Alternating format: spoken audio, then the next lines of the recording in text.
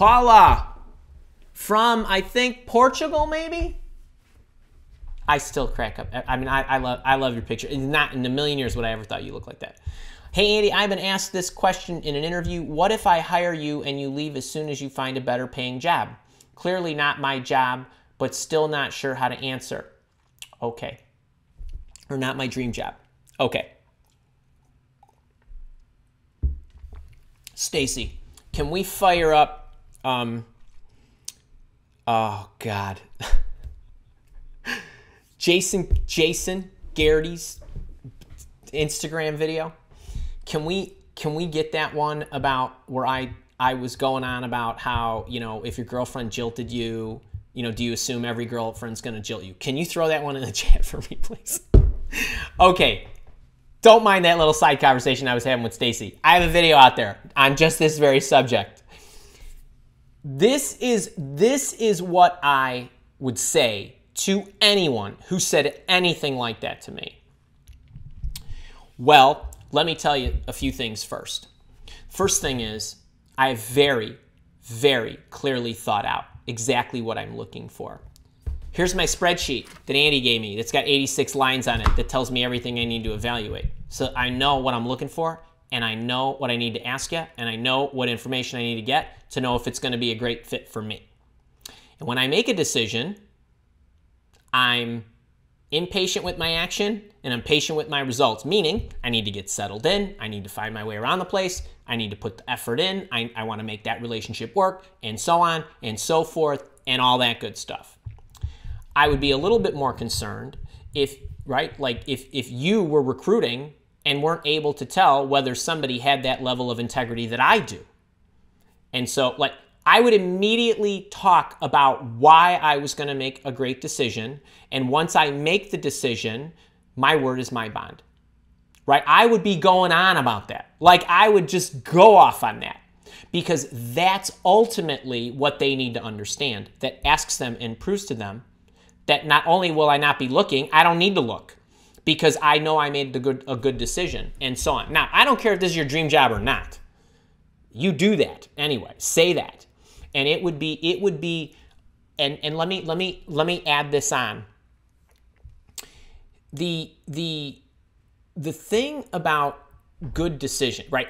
If I have all the information that I need, I know I will make an educated decision. I know that I've prepared myself and I know what I need to get. If you are forthright in your information and you're giving me honest answers to my questions, which I'm assuming that you are, then I'm going to be feeling really good. The other thing I know is that you get back what you give off. I'm trusting that you're giving me the right insight, and I want you to trust me that I'm giving you the right insight and that we're coming to a great decision together. And once I make that decision, I'm about making it work. And then what I would do is I would only do this if I had a resume that had excellent runs on it, like 5, 5, 5, whatever, 10, 5, whatever, I'd say, and you can see from my resume that I am a loyal person and I know how to make great decisions, okay? So the last thing I'll leave you with is anytime in an interview where a question goes to negative town, okay, any negative town, you always talk about what you are, not what you're not, and you don't speculate about bad stuff happening. You highlight how you will mitigate that through what you are doing positively to ensure that it never comes to that, okay? Do not go on about, well, you know, if this and if that and if, the, you know, sky fell and whatever and, you know, I found it, you know, somebody called me and recruited. Don't even go there. They would never get that out of me. And if they kept saying, well, what would you do? I'm like, I just told you what I would do. I would stay. Right? Like that's it. End of discussion. But it's about what you are. The same goes to any of you out there where they say, well, have you ever worked with that software before? Now, your first thing that's going through your head is, well, no, you dope. It's not on my resume. Why would I, you know, why would you be asking me? You know that I haven't. But you wouldn't say that. You would say, actually, I've yet to have the opportunity to work with that software, but then you talk about what you are. But I have worked with this or I have experience with that. And so from those, I could draw the analogy. And whenever I'm faced with something, wherever I haven't done it before, this is how I go about getting up to speed and so on. You're always on the positive side of the equation. Okay, so Paula, that's what I would tell them. That's a terrible, not to you, but I mean, whoever's asking you that stuff, I would be more, they're asking you that stuff because somebody jilted them. So that's why those questions come up. And you know that I don't know if Stacy's, I have no idea where we are in the chat, but I talk about, do you let your experiences inform you or confine you? They let their experiences confine them, right? So you want to let your experiences inform you. Amanda C, how do? Interviewer asked, what is misconception your coworkers have about you and why wrong? So they're asking you to speculate why somebody is misunderstanding you. How would you respond? P.S. The do you have any reservation close has worked so well since I started doing it. Okay.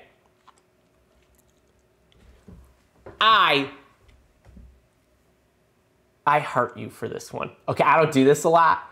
This question, people, gold freaking star for this one.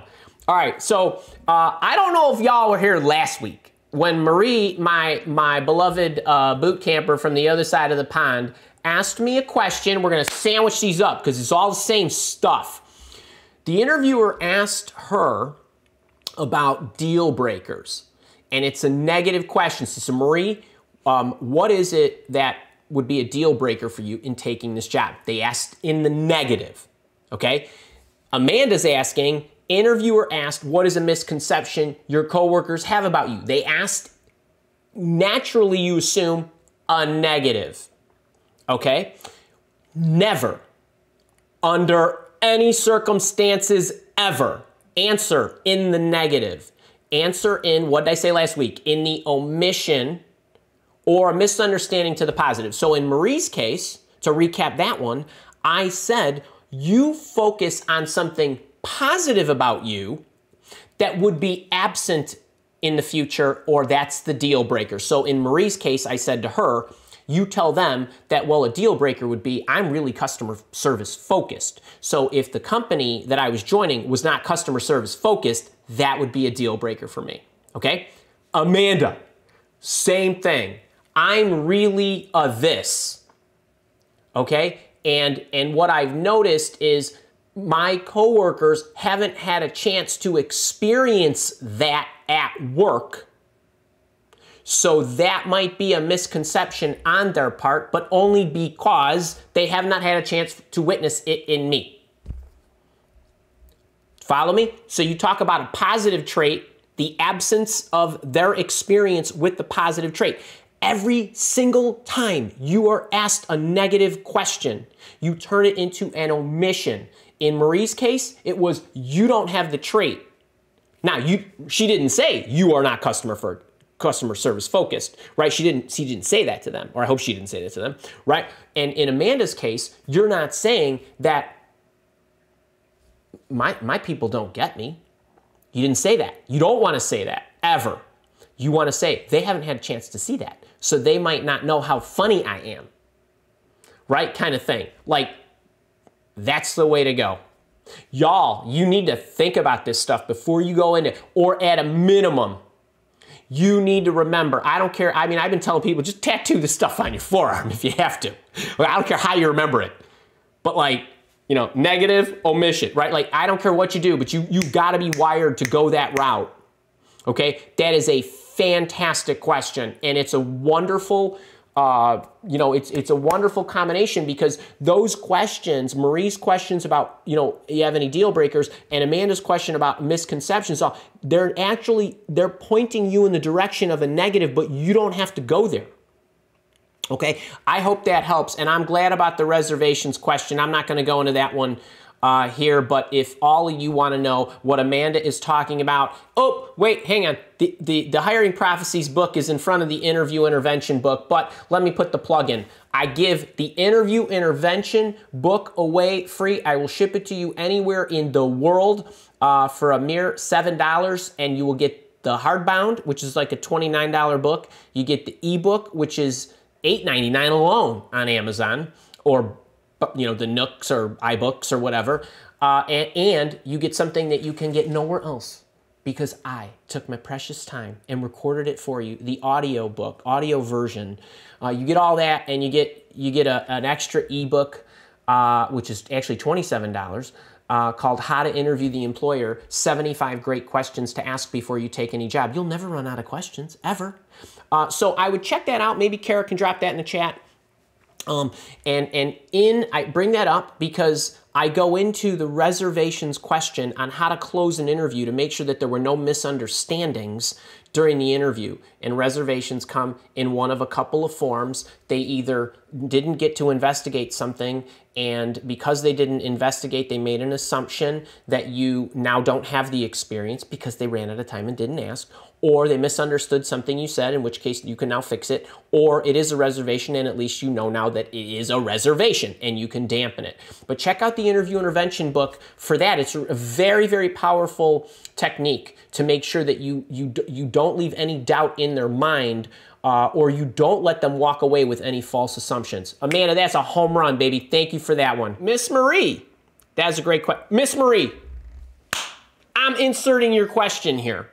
Okay, I'll do it at the boot camp too, but I want to tell you because you asked me. So for those of you that have no idea what Miss Marie and I are talking about, she asked a question in the Mile Walk Academy system a couple of days ago. And the question was, she was in an interview, or if she gets in an interview, Marie, I can't remember if it was you were in and they asked, or I think you were in and they asked them. And they asked about deal breakers for her. So basically, you're getting asked a negative question. Like, what would stop you from taking this job? What would stop you from? And it's asked in a negative manner. And my feedback to her was, anytime you are asked something in the form of a negative, what you need to do is you do not answer in the negative, okay? You do not avoid this. You do not answer in the negative. You answer in the omission, okay? So follow me. They asked her what her deal breaker was. I said to her, you can insert in, well, it would be a deal breaker for me if the organization was not customer service focused, because I am highly nutso about providing great customer service, and it would be a deal breaker for me if you were not that. That is an omission. Okay? So now what did you just say? Nothing. I'm customer service focused. If you are not, that would be a deal breaker for me. If you did not have good integrity, that would be a deal breaker for me, right? These kinds of things. It's a very smart tactic. You will never get trapped. That is a negative. That's a negative on you. You asked me for a deal breaker. If you don't do that, right? That's what I would do. And that's not a terrible question for the employer to ask you, right? They didn't ask you what was your greatest weakness, which is stupid. But Marie, that's a great one. I really appreciate that. Handsome John, that's what I call him. Look at that guy, always smiling. I got stumped today. Question was, what do you not want in your next job? Took me a minute. What would your best answer to this be? And what was the intent behind this question? Okay, John, love this one, buddy. Okay. This is I want to tell you guys this. Okay, couple things. You know the question, what's your greatest weakness? And I've shot a video on this. It's out there. You can go check it out. That question is a terrible question for an employer. It's just flat out stupid for so many reasons. It's so stupid. I'm not even going to address why it's so stupid. But employers who ask you what you do not want, that's as equally brilliant as the other one is stupid. Okay? And let me tell you why. This is a way to get your immediate reaction of either one of two things. They got a 50-50 shot of getting what they want, but they really got a 100% shot. But this is a disguised what's your greatest weakness. Okay? So let's take that one first. Think about all the things that you do in your role that you do not want. And if maybe you're a technologist and you don't really love the selling part and you don't really want to be involved in, pre-sales or whatever. And you say, well, I don't want a job that's heavy in pre-sales and blah. They're going to immediately know, right, that that's probably a weakness, or it's really not something you're good at, but at a minimum, you don't like it. So you're not going to be as great as you could be. All right, that is a way to flush that out. Now, the other part of that is you may just say, well, I want to make sure that now it's also a way of saying, what do you want in your next job? Why? Because you are going to answer all the negatives and then they're going to flip them over. So you might say, well, I don't want a boss who's a micromanagement or a micromanager. I don't want a management team who doesn't communicate. I don't want an organization who doesn't appreciate its employees and doesn't compensate them annually for blah, blah, blah. Whatever it is, okay? So now they're also seeing, oh, okay, well, he needs that, he needs that, he needs that. It's another great way to get that information. Phenomenal question. Beautiful question, really. Very smart. And so that's the intent. My answer would have been that, now, here's how you fool them. I want to make sure that I have a job where I get to do a lot of this, and this is the skill you're awesome at and the skill they need. Okay? Sell to the gap. We talked about this. I've coached you on this, John. So I would want to make sure that any position that I had was not void of that. Do you see what I just did? I gave them nothing. I gave them nothing. I told them, I'm awesome at this. You need this. My next job better not be void of that. And I just told them nothing. Okay? That's the best answer. The best answer is you talk about what you want and just say it needs to be present, but you need to make dang sure that you are saying what is on that job description. Whatever that is, pick the top 2 things. I need a job that does this. I need a job that has high customer service contact that allows me to really get in the weeds with the product. So the thing I would not want is a job that was void of that. Okay? That's how you answer that question. All right, buddy, hope that helps. All right, when you get a question like this, so Parker's asking, how do you answer interview question? What challenges do you see for yourself in the job? What are they looking for? Tips to answer it. Thank you. So this to me, so okay, stretch your ears here, folks. You know that question, what's your greatest weakness? Okay, that question sucks. It's stupid, and any employer who asks it doesn't know how to interview. But any interviewer who asks you this question, what challenges do you see for yourself in the job? They know what they're doing. Okay, this is an absolute beauty, because what this is basically saying or asking you is, where do you think you're going to struggle? And now they're really getting at, it's a great technique for them. It really is, because now you're going to start talking about the areas that you're concerned. And even if you have some experience in that area, it's going to start setting their antennas up.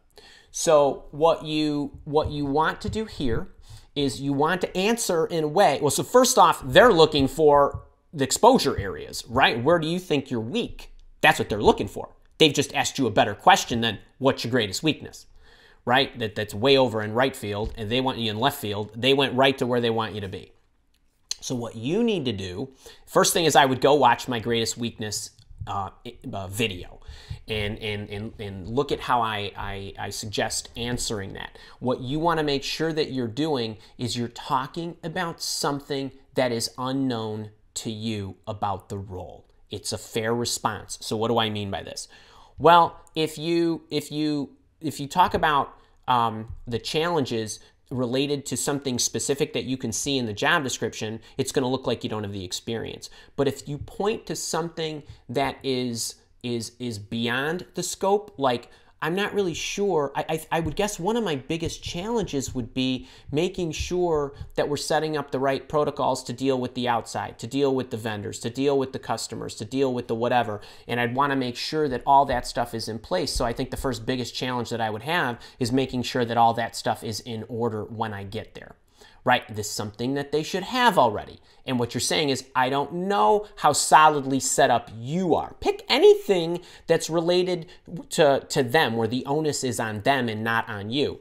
If you say, well, oh, this is an engineering position and I'm a little concerned about, how I'm going to be able to come up with the tactics and techniques to do this, that's going to be a problem. But if you talk about how this integrates with other areas in the organization that are unknown to you, I think that's better. That's one of my biggest challenges, will be to get up to speed on all that good stuff. So something like that, something that's outside the scope of what's on that piece of paper, that's what I would do, so that they can't really hold it against you. Because you don't want them ultimately here, you just don't want them to hold anything against you. And if you can escape, and I mean that word, I mean escape that question unscathed, you did well, okay?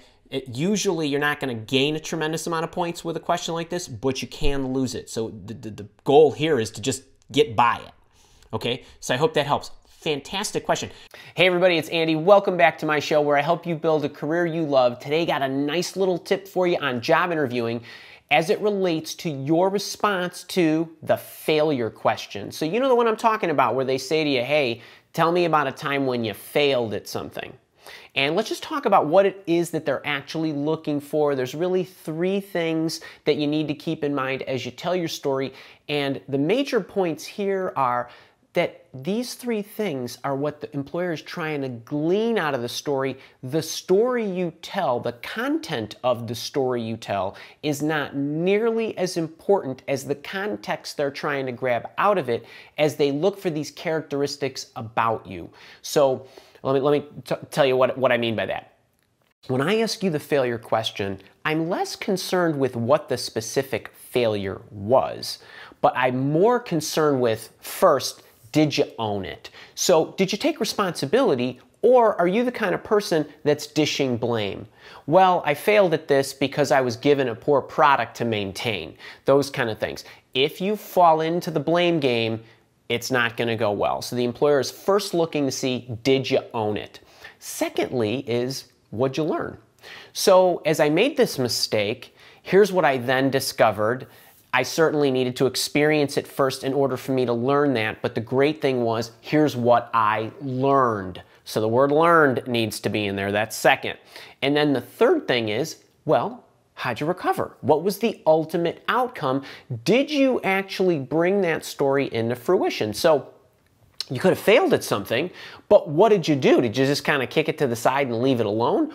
Or what'd you learn? And then what did you do with what you learned to make it a success, or at least recover or address the issue? So I failed when I initially gave this customer something that the customer didn't want. Here's what I learned, and then the recovery was I worked with the customer too, and then what ultimately happened. So, did you own it? Did you learn from it? And how did you recover?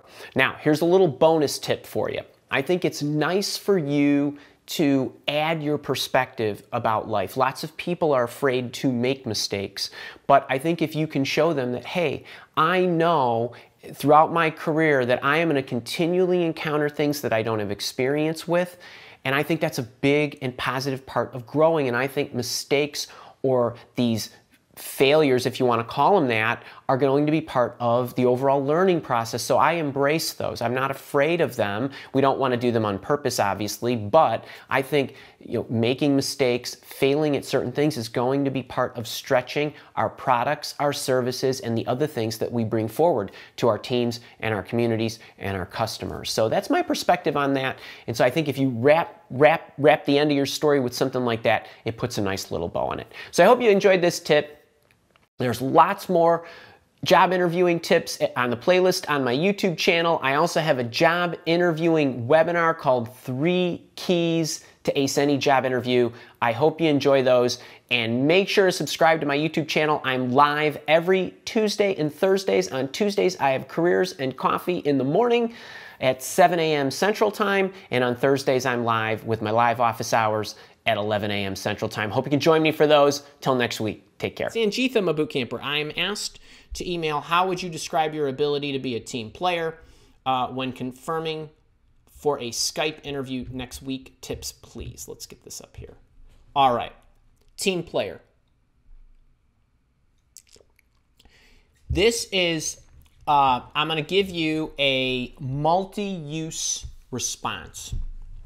So if somebody wants to know an example of when you were a team player, if somebody wants to know an example of when you disagreed with somebody on your team, okay, so disagreement. If somebody wants to know how did you work toward a common goal when you had other playmates or other pieces or when you were part of a team or whatever, any variation of this, the response I'm about to give you is the one you need, okay? Now, what do teams do? Always start with the end in mind, right? Stephen Covey.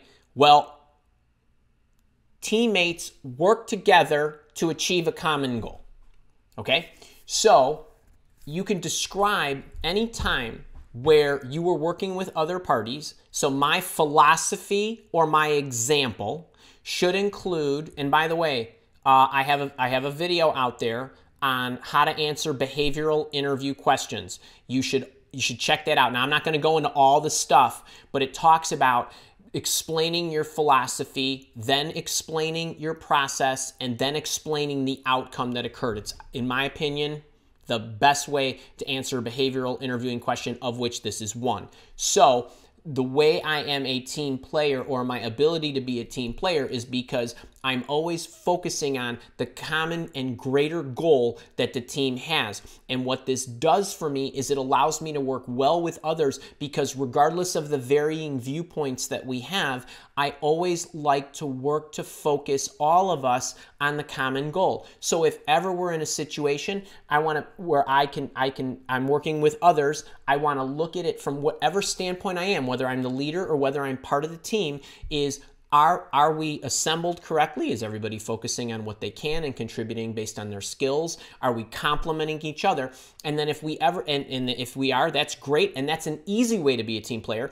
But being a great team player, and what I always want you all to share with an employer, is it's great when everybody loves each other, right? And the team is designed perfectly because the big boss designed it perfectly, right? We've got player A, B, C, D, none of it's overlapping. Everybody's got their lane that they swim in, and they're all working together. Well, that's easy to be a team player when the team was chosen correctly and when everybody is playing to their strengths.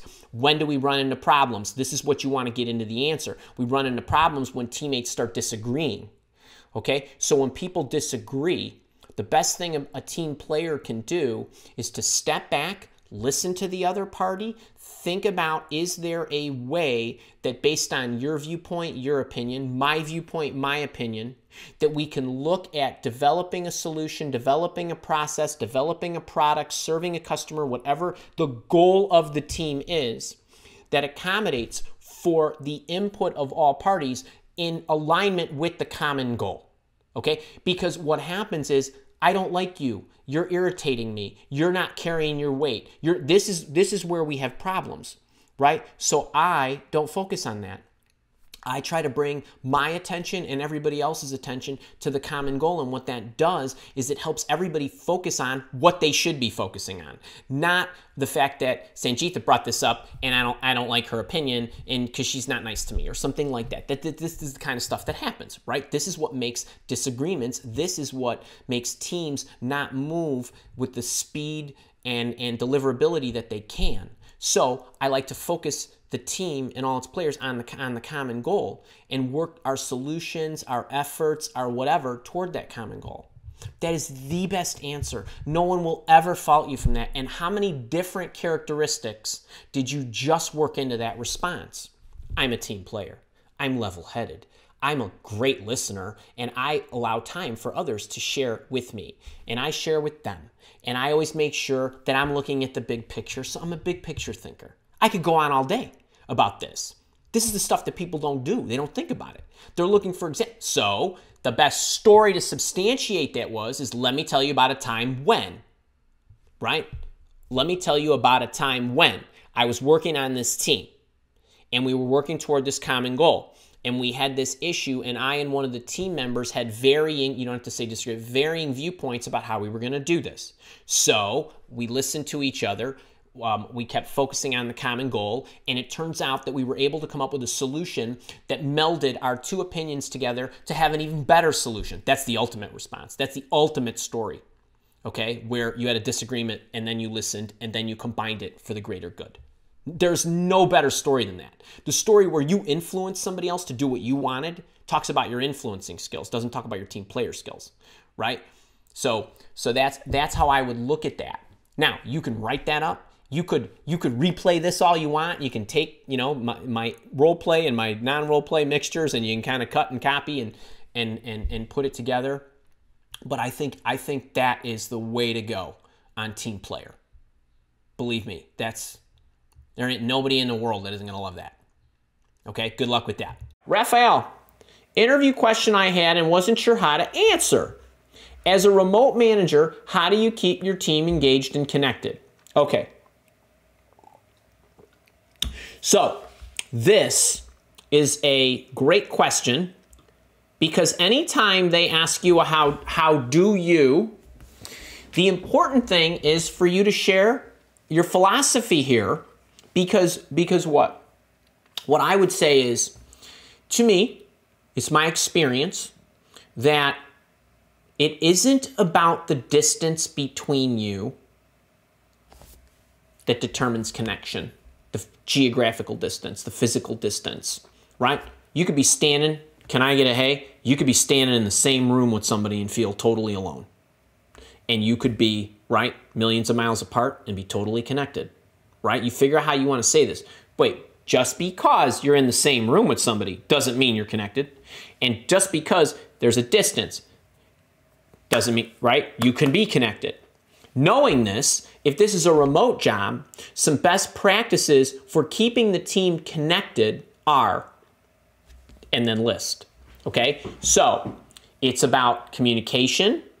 It is, real time, if it's not inefficient, like a Slack channel, whatever, and making sure that, right, they understand accessible hours, things like that, when I'm highly available, and so on. There's communication, enough group dynamics, meetings, status, making sure everybody's got their, their marching orders, and so on. And then there's the one-on-one contact, and so on. And you just go through it. And then whenever somebody needs a little bit more attention, right? You go through the process. So when I give you a how-to, think about any time you watch me. What do I want you to do? Why do I want you to do it? What mistake don't I want you to make? How to avoid it, right? You always get those, and sometimes it's some sequence, sometimes it's different sequences. But you always want to include that. So then you want to talk about how you're getting engaged and what you're doing and so on. You got this, man. Vibhav? Hey, Andy, eagerly waiting to hear live. I'm here, my man. Can you please throw some light on how one should answer questions like, what are the biggest professional challenge you faced? Okay. Now, one of the things that I would say here, professional challenge is, I am the type of person, whenever cornered and have to choose something in the negative, meaning a challenge is an obstacle I had to overcome. Now, that's actually a positive because, right, if I want to grow, I have to overcome the challenge. So the biggest professional challenge I faced could be any number of things, but in many cases, when I'm asked about a negative, I answer with an omission, meaning I haven't yet had the opportunity to do this. In this particular case, when they're asking about the biggest professional challenge that you faced, you need to pick something that you overcame, and show how. The best answer is something you overcame. why it changed your life and your attitude about everything else that you do, right? And then how you continually work at it each day. Those are the three magical components in something like that. Okay, so if you asked me, Andy, what was the biggest professional challenge you ever faced? I would say to you, I made a commitment to become a trainer in this format. So I basically stopped what I was doing, not technically, but I decided I was going to stop being a full-time executive recruiter, and I was going to take on becoming a full-time coach and trainer. And in doing so, that was the most difficult challenge that I had to face, because I could list it all out. And the reason that I never quit, and this is the biggest reason why most people don't have what they want in their lives, is because they don't have a powerful enough reason or a why to drive them through the most difficult challenges. And then it becomes a tactical component, except that you making a change in your life. I'm talking about whatever professional challenge this was, because it had to be a change that you overcame. Change is never a function of ability, okay? Ever. Change is a function of emotion and drive and reasons why, okay? So you need to draw the distinction. I will never quit you. Why? Because my reasons are so dialed in that on days I want to cry, I won't, because you need me. I made a commitment. My reasons will trump anything. I will always be able to figure it out given enough time. So you pick something where you can wrap all that together. And that's how I would do it. People, you got to remember this. And as a total side, change is never a function of ability. Improvement is never a function of ability. It is a function of emotion, right? It is a function of drive. It is a function of reason, okay? Given enough time, if your reasons are solid enough, if the necessity is there, you'll do it. If it isn't, you won't. What do I also say to you? Anytime you fail at something or you didn't reach your goal, the only question you need to ask yourself is, what was I unwilling to do? Right? I did not have solid enough reasons that caused me to reach a stopping point. Right? I didn't want to give that up. I didn't want to give up my life of ease. I didn't want to take on the hardship. I was nervous. I didn't want to take the loan out. I didn't want to go into debt. I didn't want to spend the 7 years in school. I didn't want to whatever. There was something that you weren't willing to do. That's it. Figure out what that is. Figure out if you're willing to get through it. You'll be fine. All right, I hope you enjoyed that. Nirmai, what is the best way to articulate an answer to the question, how do you promote diversity as a leader of the group? I love this. Okay. So leaders build more leaders. They don't build more followers. The best leaders figure out how to manage an entire team by maximizing the individual performances of the people on the team, because everybody is incented, and I'm not talking about dollars and cents, but yeah, those two. Incented differently, motivated differently, cares about different stuff. There's two people on the team, and both of these people, while they might be the senior analyst on the team, this one cares about career advancement, and this one cares about work-life balance. This one cares about more money, and this one cares about title. Everybody's motivated differently, and that's okay. All right? So when I talk about promoting diversity, I do a couple of things.